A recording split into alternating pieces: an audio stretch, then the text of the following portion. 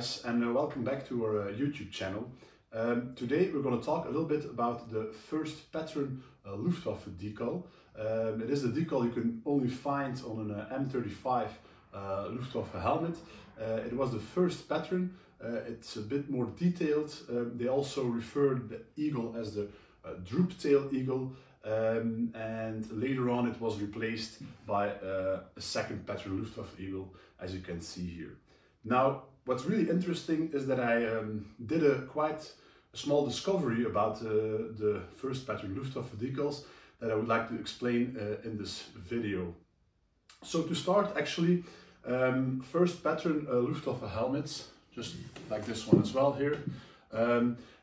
You can always find these type of decals on three types of helmets, which are the SE, Quist and ET helmets. It's actually not possible to find a first pattern Luftwaffe decal on EF or NS helmets. Until today, we know about two types of these decals, so I have one of each here. It's actually the snake leg variant and the straight leg variant. Now, what's the difference between the two? When you have the decal right over here, and I'll show it on the pictures here as well. This is a straight leg decal. A straight leg decal is the front leg of the eagle is straight, which why the name straight leg.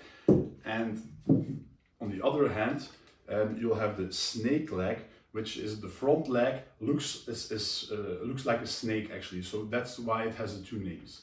Now, until today, we did not know who produced those decals, but that's the discovery I did, of course. So about 2 weeks ago, I was walking on a show, Bevo-Militaria show, and I had the chance to obtain a first pattern Luftwaffe eagle. So normally, I would always buy these unapplied decals because it's quite something helmet collectors like to collect. And I often find army decals, Luftwaffe decals, police decals, and their opposite runic or tricolor shields. I also found the SS decal ones unapplied, but I never ever found a first pattern Luftwaffe decal because they were only used until 1938, and that's why, of course, they are quite scarce to find. So I found, as you can see here, two unapplied identical Luftwaffe eagles, first pattern. And if you look closely on the image, you will see that this is a straight leg variant. So it has the straight leg, such as this one here. So we called it the straight leg because, of course, we did not have a name for it yet. But of course, the interesting part about this decals is that it has the manufacturer on the reverse. So here it comes, of course, the moment. It is the Abzielbilderfabrik, which means decal factory, from Gustav Peininger in Bielefeld, Germany. So Peininger also is made army decals, second pattern Luftwaffe decals, but until today it was not known that the straight leg decal was actually produced by this maker. So I thought this was worth sharing with you all, because it's something that is until today not written in books or any other fora online, and it's something special, I think, that we should share in the Militaria collecting world. Furthermore, I will show you around how to use the website if you want to look at these helmets, and how to use the database on our website in the next clip. Okay guys, so here are a few tips to use the website. As you can see here, now we are on the home page. I just clicked on home. This is the home page.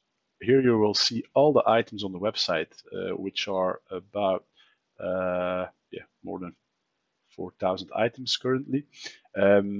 The items here will be mixed, sold, and reserved items. Everything will be here. Do you wish to only see the items that are available? Just click new items. all the newly listed items will be listed first. All the sold items will be gone.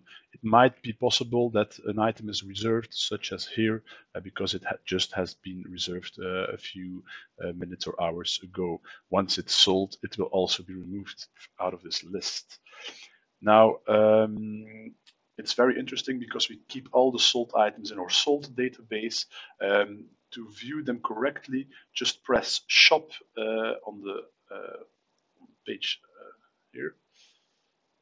Now we come in the shop page. It looks the same as the home page, but it has more features. And if you click on sold, right over here, you will see all the sold items. We have a very good search engine here, and you can find anything. So we talked about Luftwaffe helmets.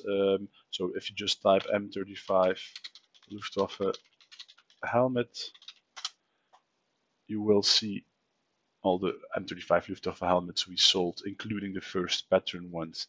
You want to see a specific helmet like we just talked about, you just write snake leg, for example, and you will see here the snake leg variants we sold in the past. Very good for extra information. Furthermore, maybe another nice thing you can see here, when you press on shop and you go here and sort by price high to low, you will see all the best items we sold in the past. It's a nice little museum to scroll, just for information, of course. So that were a few of the website tips.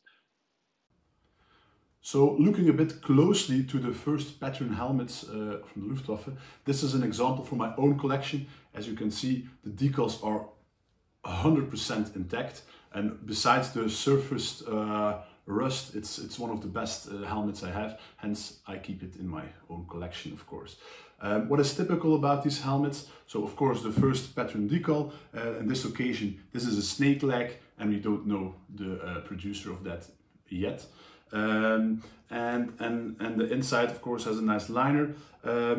These early Luftwaffe helmets should always have a single band aluminum liner. So what do I mean is that the band here is single, and after a while, I assume it was in 1938, they reinforced it because it was too fragile in aluminum. So these early helmets have this fragile liner.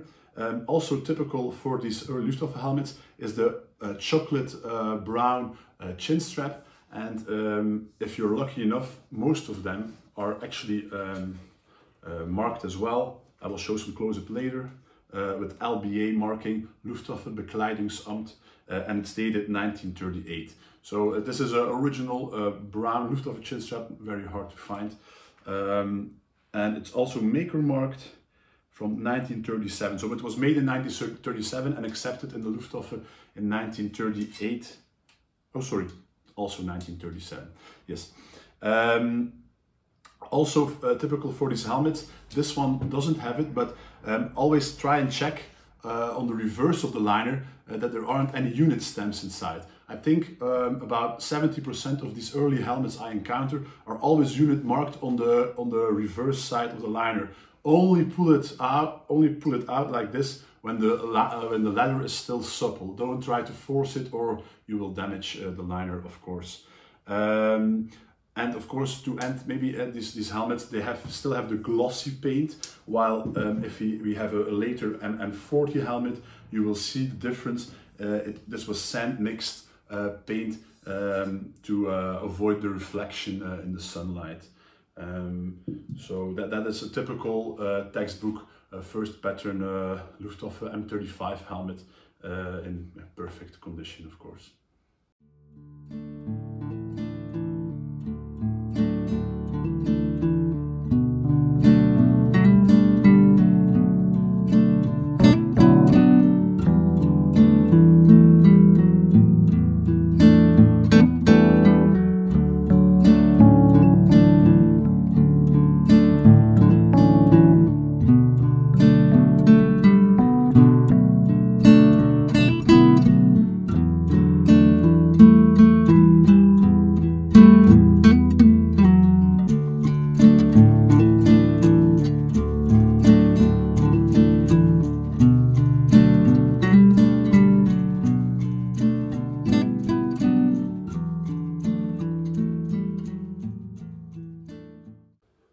So I hope you've enjoyed this informative video about first pattern Luftwaffe decals, and also maybe you watched the discovery of the new maker we found. We will make new videos of these kind of items in the future, so if you don't want to miss out, please subscribe on our channel, and you will be updated when new videos arrive. So thanks for watching, and see you later.